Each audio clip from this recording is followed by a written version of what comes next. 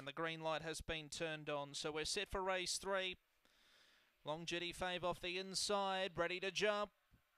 Racing, Long Jetty fairly away, bit of speed, Red Yogi, the roughie goes forward, and there's Destini Orietta moving up on the outside as well.